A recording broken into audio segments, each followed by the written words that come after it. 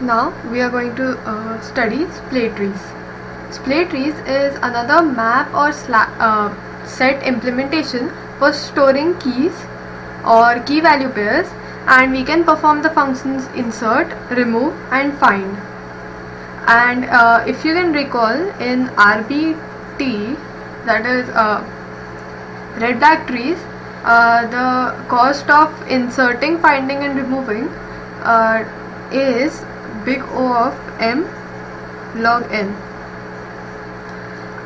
In the case of splay trees, the worst case scenario is big O of n.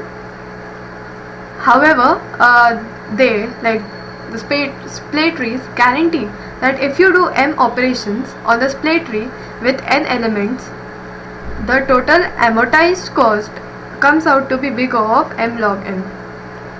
They have a further benefit that recently accessed elements will be near the top of the tree. In fact, the most recently accessed element is always at the top of the tree. Now let's move on to the splay operation. Splay means spread. As you search for an item or after you insert an item, we will perform a series of splay operations, and these operations will cause the desired node to always end up at the top of the tree. A desirable side effect is that accessing a key multiple times within a short time window will yield fast searches because it will be near the top. So the root is currently at the top, and if we search for or insert T, then T becomes the new root and the old root ends in the level 1 or level 2 of the tree. So the root was also recently accessed, and as we can see, it is quite near the root as well. Now this is based on the principle of locality, where there are two dimensions of this principle, that is space and time. Spatial locality says that the future accesses will likely cluster near current addresses, and like instructions and data arrays are sequential.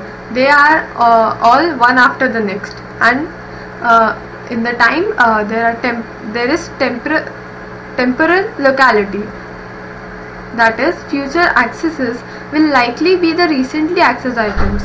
Same code and data are repeatedly accessed in loops and subroutines, and the 90-10 rule analysis shows that usually 10% of the written instructions account for 90% of the executed instructions. Splay trees exploit temporal locality by guaranteeing that the recently accessed element nears the top of the tree. Now the trees are self-adjusting, and they use rotation to attempt to balance themselves. So after many operations, the tree starts looking more and more balanced. In the worst case scenario, suppose you want to take the amortized time, average time over multiple calls to find, insert and remove. You might and you want to access the deepest element every time. And you might think the cost will be high as big O of n for each operation, but as it turns out, splay trees have a property that as we keep accessing deep nodes, the tree starts to balance, and thus access to deep nodes starts costing from big O of n, it starts costing big O of log n, and this is a very big improvement. Now the operations supported by the splay trees are insert, and insert happens normally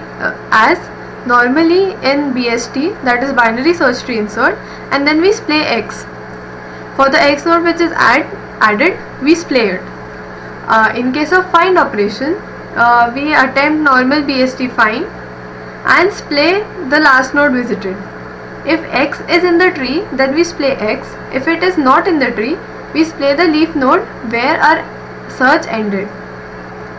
Now moving on to the next operation, find min and find max. So walk to far left or right of tree and return the node's value and then splay that node. Now moving on to delete min and delete max. We perform find minimum and find maximum, which place the minimum or maximum to the root and then delete that node and set the root to be the non-null child of the minimum or the maximum which we have found. Now the remove x. Find x, splay x to the top and then overwrite its value with its successor or predecessor, subsequently deleting the successor or the predecessor node. There is also a top-down splaying. Rather than walking down the tree to first find the value and then splaying back up, we can splay on the way down. We will be pruning the big trees into smaller and smaller trees as we walk, cutting off unused pathways.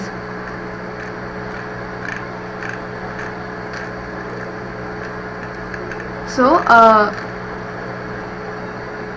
this is the summary. Splay trees don't enforce a balance but are self-adjusting to attempt to yield a balanced tree. Splay trees provide efficient amortized time. A single operation may take big O of n. M operation on tree with n elements cost big O of m log n.